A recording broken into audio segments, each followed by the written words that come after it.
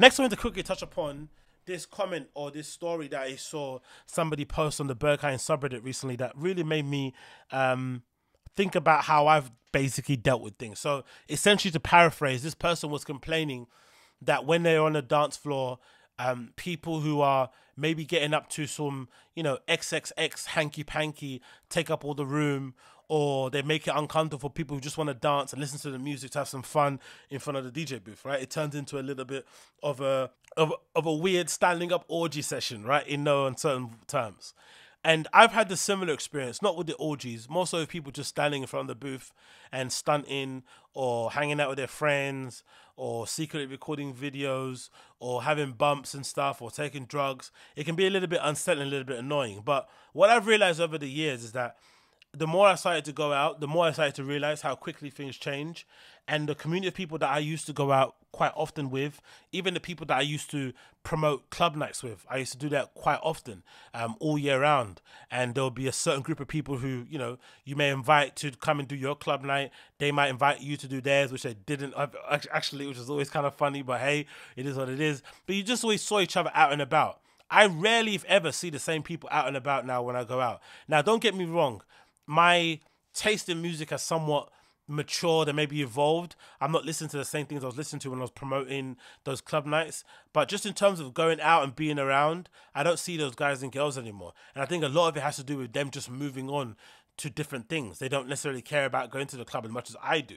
So if that's the case, there's going to be new generation of kids coming up, or just new people overall, who are going to be taking those people's spaces. Because one thing about clubs, even though the generations keep changing every 4 years and the scenes, right, that's the kind of thing that a lot of owners say, or a lot of people that commentate on cultural events and nightlife and scene reports and whatnot, they always say usually it's like a 4-year cycle in terms of one crew or one clique or one kind of movement or one kind of thing that's happening in that 4-year block, and then another 4 years there's another scene kind of populating and spreading through. So I keep knocking the mic. All that things kind of happen a lot.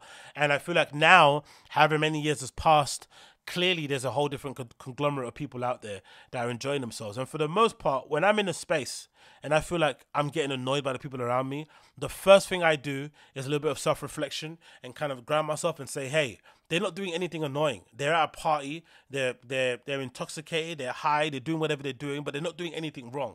If you're feeling agitated or you're feeling upset, take yourself away from the situation. And that's the beauty of clubs. You can always find a little pocket somewhere where you can dance and have a good time. And for someone like myself who's not necessarily that bothered about standing in front of DJs and just watching them mix and seeing how they do things, I don't necessarily care. We have live streams where you can literally zoom in and see exactly what they do on the decks if you want to get any tips. But when I'm in a club, I want to dance. I want to legitimately sweat my face off. I want to come back, have my t-shirt drenched. I want to be tired. I want to have my arms be sore from all the flipping fist bumping I'm doing. That's what I want. So I don't necessarily need to be in the front. I don't need to be in any area where there's an abundance of cool people. Just put me in a corner where I can nod my head and hear the music loud, then I'm all well and good. And that served me really well. And I feel like I've got a little bit of good training with that when I was going to the parties like Inferno, when I'm going to these parties like Budokai, when I'm going to, Body Hammer, all these type of places that are more so queer and LGBTQ kind of based and centered. And me coming in as a straight guy, I kind of feel like I'm taking up space, or you don't want to put people off, or you don't want to, be a vibe killer because you're giving off too much cis, straight, guy energy. So I usually just find my space or my place to kind of dance, and I kind of keep to myself. It's been difficult in the beginning, especially in the start. You go to these flipping Inferno raves and stuff, and you see these people walking by in these amazing outfits, boys, girls, whatever. You want to touch, you want to talk, you want to admire, you want to exalt, you want to praise. But actually, as well-intentioned as you may be, it just comes across a bit annoying. It comes across a little bit needy. It comes across a little bit intrusive. You just kind of got to keep your distance. And I've learned to kind of navigate those sort of spaces and make myself comfortable without making other people uncomfortable. And I feel like that has maybe led to me understanding that when I go to a place like Berghain and I see all the cool kids in the front, all the Gen Zers doing their thing with their little pearl necklaces and their painted nails and their cool piercings and their vest shirts tucked into their trousers and all that stuff, I don't get annoyed by it. I actually smile and think, yeah, great. Those are the next gen who are carrying the torch and who are going to do great things. The same people who are there dancing are probably like me when I first went to Berghain, where I was like, oh, one day I'm going to be behind that booth. And that's what they're probably thinking. They're thinking one day I'm going to be behind a booth. One day I might own a club like this. One day I might have my own DJ agency, whatever it is. They're all kind of germinating those ideas and kind of bouncing off each other and all that energy. And the first and last thing I want to do is come in here like the old furry, be like, oh, back in my day. No.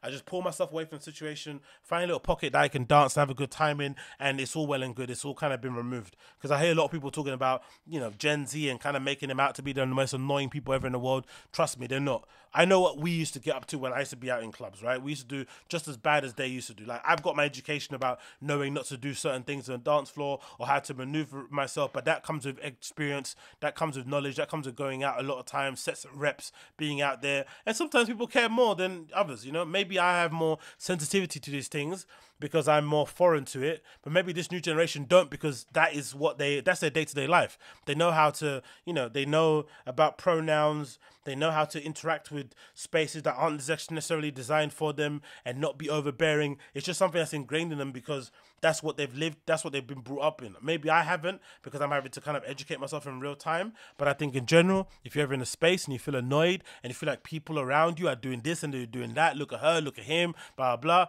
it's never them. It's always you. Take yourself away from the situation, go to the toilet, have a little drink, maybe drop a pill, whatever it may be, come back out, find a corner for you to go and dance in, and then just stay there and you'll be fine. And everything will be forgotten about. It'll all be a distant dream. I guarantee it'll be a distant dream. That's my impression anyway. That's